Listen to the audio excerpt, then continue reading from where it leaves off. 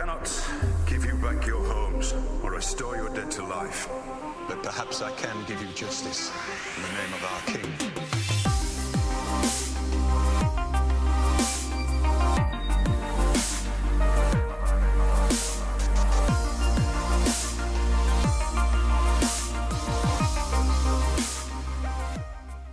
It's been talked about a lot. The Tower of Joy flashback when Bran Stark sees his late father travel to the location that his sister was being kept at by Rhaegar and his Kingsguard. It is where we see Bran communicate with Ned, and somehow Ned can even hear him.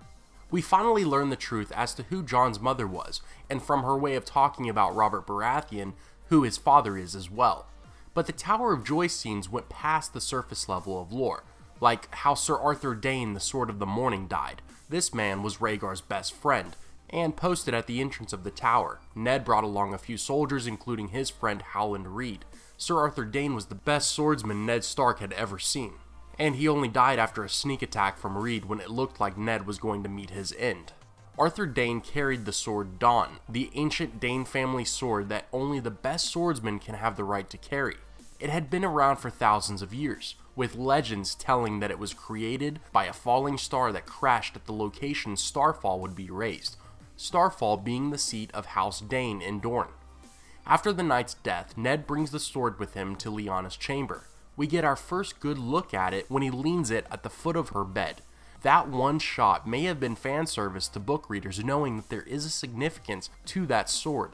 The idea that the blade could be shaped from a material that is outside of the planet, and how only the best fighters in the Dayne family carry it, makes it kind of interesting. It also is said in the books that people believe the sword itself makes a warrior that much better, almost having magical properties. And while the Azor Ahai prophecy says that a flaming sword will be wielded, there is theories all over the community making cases for just about every popular sword in Westeros, many including the sword Dawn. Next, we have the two maids in Lyanna's chamber nursing baby Jon Snow.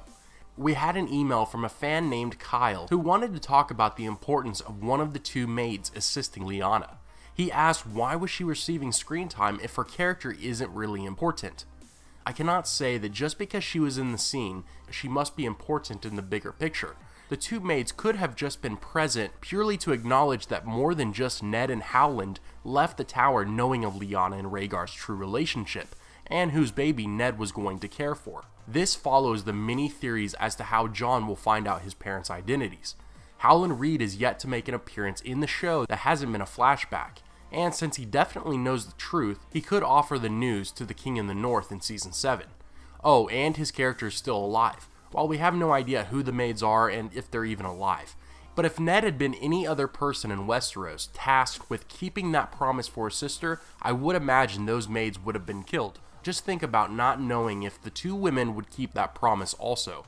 I personally wouldn't be able to trust the two with the knowledge they had, but as a Stark, and being Ned especially, I doubt he would have killed them, but who knows, I'm sure he would have done anything to ensure Lyanna's secret was kept, even passing the infant off as his own to his wife after the rebellion.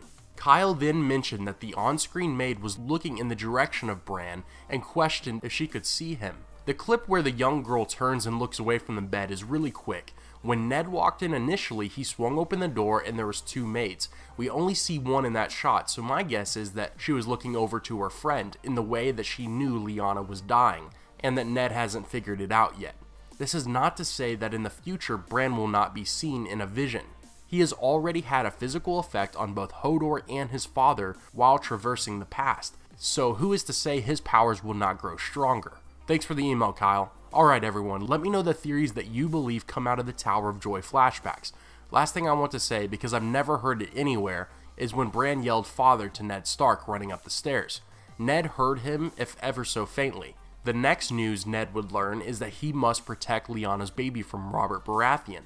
The ghostly word he heard say father may have been interpreted as the old gods informing Ned how to protect baby Jon, by claiming Jon as his bastard son.